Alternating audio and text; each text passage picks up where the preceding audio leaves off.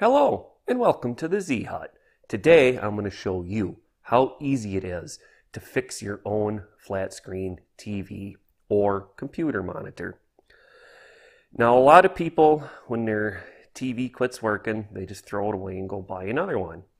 But the one I'm going to be showing you on demonstrating this on today is a 50-inch, and they're about $300 to $400 to fix it. And this is only a 4-year-old TV. To fix it's only going to be about $30, and it is a lot easier to do than you think. So in this video, what I'm going to do is I'm going to show you how to diagnose what the problem is, because there are two main problems. There are others, but these are the two main, and these are the ones that you can fix yourself. If you're having one of the other problems, then you're going to have to take it to a repairman or just get rid of it and buy a new one. Like I said, for this demonstration, I've got a 50-inch, and in just a few moments here, I'll zoom the camera in on it, and I'll show you first how to diagnose the problem, then I'll show you how you take it apart, and then I'll show you how you figure out which one of the parts in there is what needs to be replaced. And this is really easy. Most of your new TVs only have between 2 and 4 boards. Most of them it's 2, some 3, and rarely 4.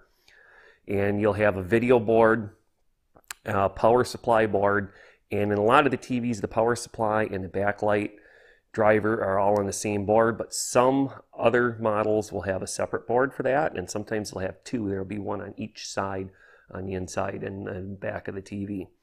And this is all easy to get to. Just a disclaimer, be careful when you do this. There are capacitors and stuff that will most likely still have a charge, and you could get burned, zapped. I'm not sure if any of these actually have enough voltage or current to kill you, but disclaimer, be careful, they may. All right, now the first thing is your TV has quit working, so most likely there's no picture. Well, of course, first thing, make sure everything is connected properly. I'm sure you probably already tried that, but just check. Secondly, do you have audio? If you have audio and no picture, the problem is most likely the backlight driver. And like I said, on some boards it's combined with the power supply. But that's most likely the problem. Now what you want to do is, number one, you could just pull the TV off, and then you'll look in the back while it's plugged in, and you should, through the cooling grates, be able to see white light. If you cannot, it probably is the backlight driver board. But I have ran across 1 or 2 models of TVs you actually couldn't see the light even looking in there. Another test, and I would do both of these. Take a flashlight, turn all the lights off in the room, pull your shades, make sure it's as dark as possible. Turn the TV on, push the menu button so you bring up white letters, because this will be easier to see with the flashlight. And then turn your flashlight on and get up and put it right next to the screen at a slight angle, and you can even touch the screen, just don't push hard and scratch it. And just move around, and you should be able to see either the letterings from the menu, or if it didn't turn it on, you should be able to see some kind of color and movement from the picture. Once again, if you see that, then it's the backlight board that's fried, and that needs to be replaced. If your backlight is working, and you can see that through the cooling fins, and there's no picture, and there still might be sound, but there's no picture and there's no sound, it's most likely the video board. Well, the video board, it doesn't go bad as common as the backlight board.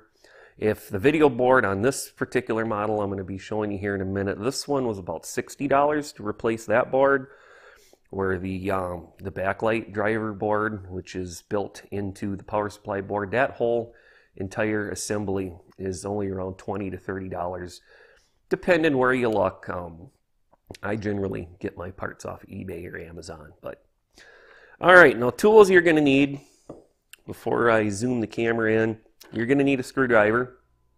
Don't use a cordless power driver. Use a hand driver, trust me. And it works really good if it's magnetized. If it's not, just take a magnet, rub it a few times. Doesn't have to be very strong, doesn't have to last. Just it makes it easier to get the screws out. Secondly, you're going to need something on some models. Once you take the screws out, the back will come right off. Some of them you need to pry on it just a little bit. And I have these things. They're used for taking apart cell phones and tablets to replace screens and work on them. These usually will do the trick. Try to stay away from the screwdriver. That's a good way to crack the bezel that goes around the edge of the front. That's a really good way to break that. All right, well, let me grab the camera and bring it in closer, and I'll zoom in. I got the TV right below me here, and we'll take it apart, and I'll show you the boards in there. And you're not going to believe how simple this is to do. So I'll catch you back in just a moment. All right, I've got the camera moved in here closer to the workbench. As you can see, this is the television right here. This is a 50-inch Vizio, I think they pronounce it. V-I-Z-I-O, Vizio, something like that. This one, I do believe, if I remember right, it was acquired from a Walmart store. Because this one's actually my dad's TV, so I'm fixing it for him. So he doesn't have to go buy another one, because it is only 4 years old. But I have fixed a number of them over the years, a few of mine and a few of other people's.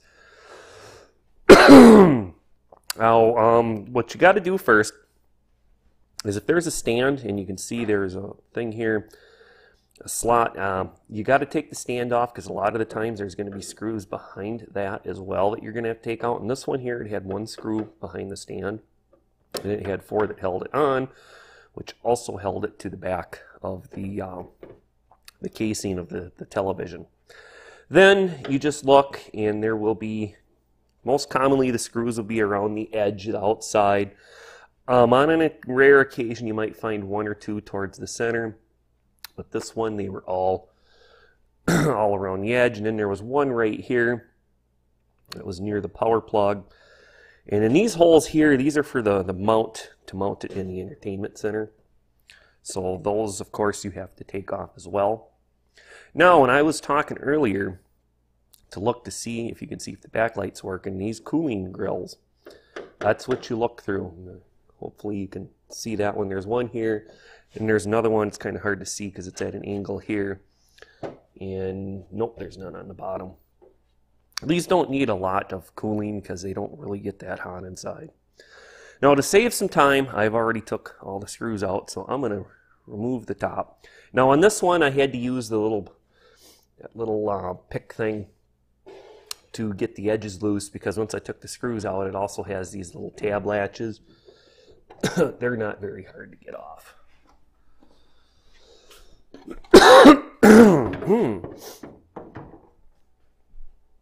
All right, now look at this. This little board here is the video board, and this thing here is the power board that powers everything. And that's all there is for electronics in the newer TVs. I remember when I was a kid, first couple TVs we had were older used ones we got, and they had vacuum tubes in them. Then over the years, got newer TVs. But I still remember the old ones, the CRT TVs, the big picture tube in them. You'd open them things up and you could barely get your hand inside there. They were just stuffed full of electronics. And well, look at how far we've come. That's all there is. So now, the easiest way to tell which is your power board and which is your video board is, number one, your power board is going to have the plug-in for the wall plug on it. Most likely, if it's not, if it's down here or somewhere else, then just follow the wires, because that will go to the power supply board. Now, as you can see, this one has the power that comes out to the video board, and the video board is easy to figure out because it will have your antenna connector, your HDMI plugs, your AV plugs, your component plugs, all that, USB plug. That's how you figure out which board that is. Now, if there was another 1 or 2 boards, like if there was another board next to this one, it was smaller, and it had wires that ran from this, and then it had to run off, kind of like you can see right here. They go into the casing. That's your backlight driver board. But like I said, this one, it's combined and built together.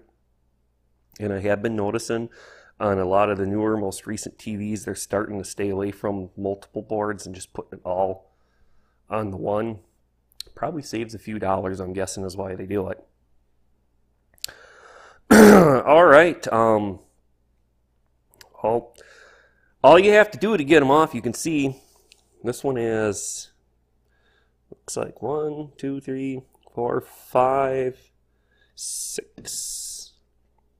I think that's 1, 2, so 6 or 7. Just Phillips screwdriver screws, it holds it down. But when you remove this, you can see there are some capacitors. Take your time, grab it by the edges, lift it off, and then put it on something that is not conductive.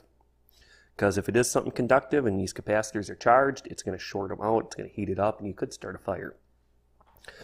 So just make sure you don't put it on anything that's going to conduct electricity. With this board, the video board, there's only a couple really small ones. I don't see any chance on the video board of getting decent electrical shock. The capacitors I'm seeing on here are so small in value that I don't think they would. This board, though, however, has one really good sized one and some smaller, medium size, so just be careful. Now as finding the parts, just take the model number of the TV you have, go to eBay or Amazon, type in the name, the brand name of the television or computer monitor, because computer monitors work pretty much in the same way. But type in the name, the model number, and after that just add board, B-O-A-R-D. And what it'll do is it'll bring you up a listing of boards. And that too will also help you identify which is which if you're not sure, but I think I explained it good enough for you where you'll figure it out. But eBay or Amazon is where I normally get my parts readily available, but there are some websites out there that deal just primarily in television parts, so check that out as well. All right, I think we covered everything we need to for this video. So I would like to thank you for joining us here at the Z-Hut today. I hope you have a great day, and I hope you get your TV fixed and save yourself some money.